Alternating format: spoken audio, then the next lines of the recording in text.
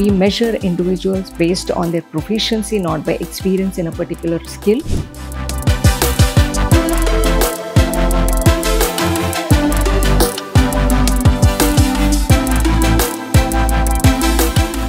I got into a project just after the training, and I'm glad I have started my dream career now, so I'm very happy regarding that.